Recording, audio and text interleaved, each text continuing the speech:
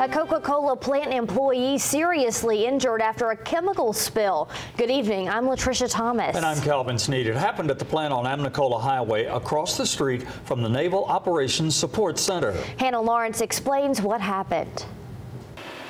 A Coca-Cola worker carried out of the bottling plant on a stretcher.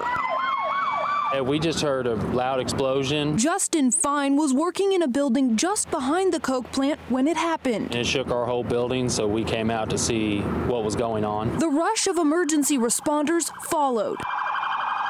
We thought originally something had fallen on our building, but then we saw the smoke or whatever it was start going up, so we figured something happened over there at Coke. What you saw in that direction, that was a vapor cloud coming from the chlorine dioxide. Bruce Garner with the Chattanooga Fire Department says workers here at the Coke plant were mixing chemicals in this 250-gallon container. Well, something happened during the operation, and some of that product spewed onto one of the employees, and he was injured. The plant was evacuated and workers waited outside as hazmat crews sprayed water on the container until the vapor was contained.